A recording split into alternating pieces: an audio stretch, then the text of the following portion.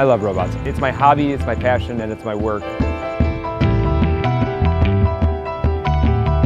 So I'm Russ Tedrake. I'm a professor at MIT. We're working with the Atlas robot built by Boston Dynamics. Atlas is a 6'2", 400-pound humanoid robot. The way that we control the robot is we reason about the things we want it to do in terms of objects that it can perceive in the environment. And then that becomes an input to an optimization algorithm that runs on the robot that figures out all the details. The way the competition works is the robot is out in the field and it has to do several tasks, including driving a car and a variety of manipulation tasks. Our intention was to get all 8 points in this run.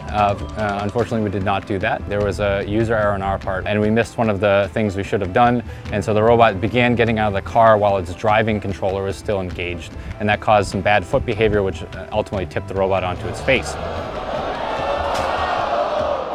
The right wrist broke. It broke the fall a little bit, but it snapped.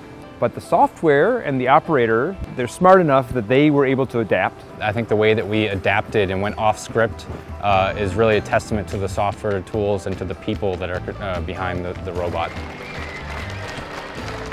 I mean, really, I couldn't be prouder of how the team handled that.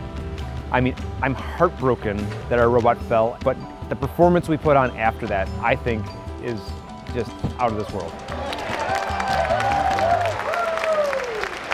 These robots are amazingly capable.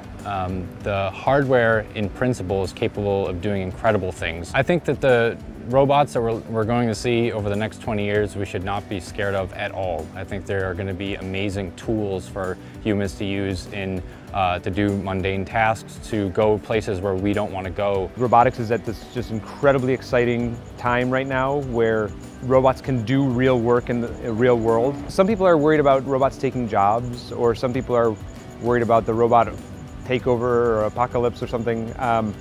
We're far from that. I think robots taking jobs is a hard question.